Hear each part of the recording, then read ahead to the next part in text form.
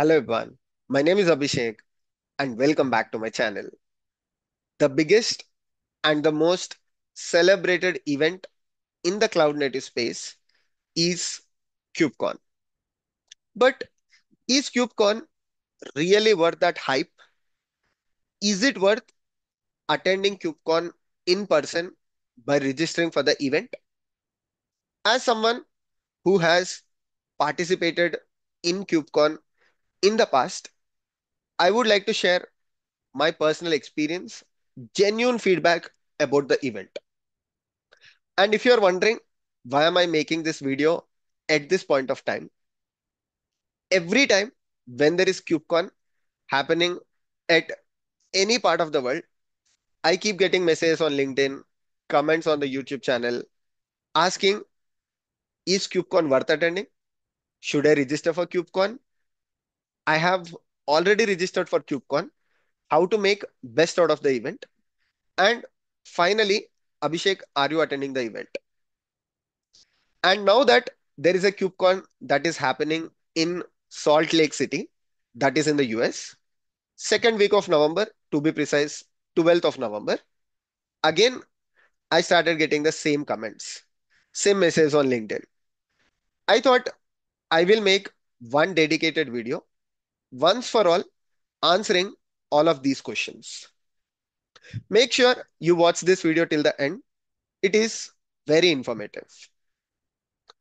Let me answer this question straightforward in a nutshell. Is KubeCon worth attending? Yes, yes, and big yes. If you are a subscriber of this channel, if you are following my content for some time now, you already know that I'm a big endorser of communities and I'm an open source enthusiast. KubeCon has the biggest community in the cloud native space. Apart from that, from my past experience, there are few things that really impressed me about KubeCon. The first thing is the quality of the speakers. You can look at the past events of KubeCon. They have schedule on their websites, the Linux Foundation.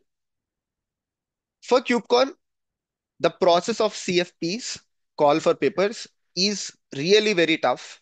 Like personally, I have submitted three CFPs, I mean, different times, and two times it got rejected. One time the CFP went through. So thousands of people submit the CFPs, even more than that. And principal engineers, distinguished engineers from the companies, VPs, directors, they put their ideas into the CFPs. The panel, the persons who are reviewing the CFPs from CNCF, Linux Foundation, so they take literally months to review each and every CFP and shortlist some tens of CFPs. So you can understand the quality of the presentations, the quality of the speakers that would pass through this CFP review process.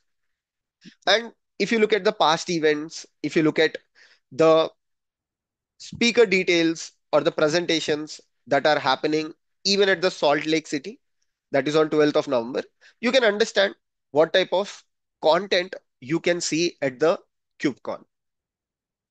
The second thing, and this is my favorite, is networking. So if you attend KubeCon, so this happens typically for 3 to 4 days, and you can find thousands of like-minded people, or at least people who are in the same community. If you are a DevOps engineer, site reliability engineer, platform engineer, you can find thousands of other DevOps engineers, SRE engineers, platform engineers working in different companies. It can be startups, it can be MNCs. They come up with different challenges, different problems. So you can interact with them, understand what type of problems they are seeing, how did they solve those problems, and most importantly, you can also get to know about career opportunities. I think KubeCon is a place where a lot of career opportunities gets exchanged and a lot of people from those leads also go to the interviews. So networking is very, very key thing, even something that KubeCon promotes very well. So that is the second thing that I've noticed. And apart from that, you can also attend full day events. So KubeCon has this thing called as co-located events. I'm not sure how many of you know it, but they have something called co-located events.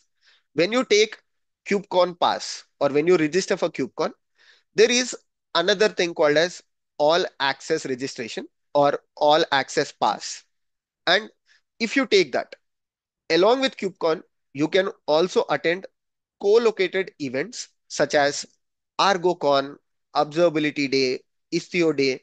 So these will be one full day events where you will get to see the labs, you will get to see some boot camps, you will get to see some, you know, demos about these products.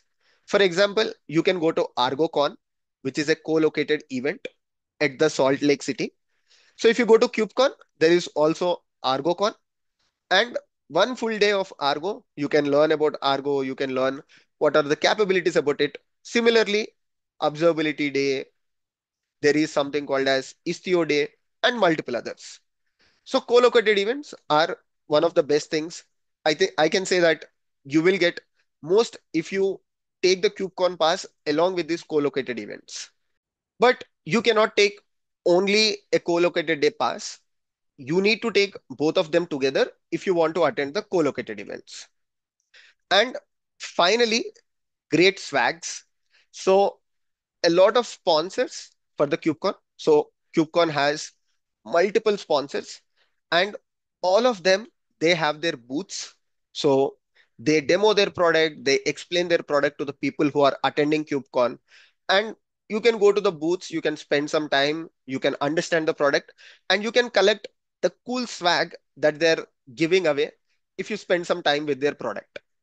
So that way you can go to multiple booths and you can get different kinds of swags. But the most important thing is this is a 4 day event and a lot of people get lost in the event.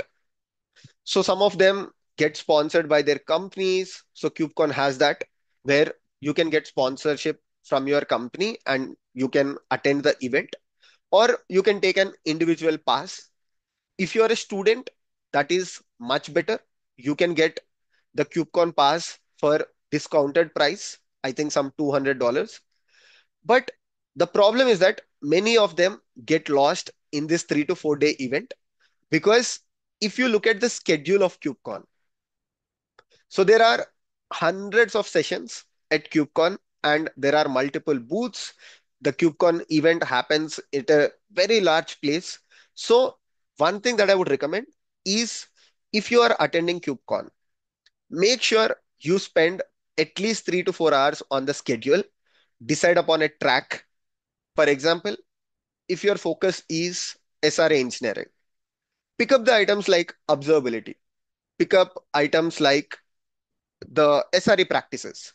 So you will find multiple sessions, handpick the sessions, keep a note that on day one, I'm going to attend these sessions, I'm going to attend these labs, I'm going to attend these panel discussions, and that note that you prepare will be very handy at your KubeCon. Personally, this will be my most useful advice if you are attending KubeCon.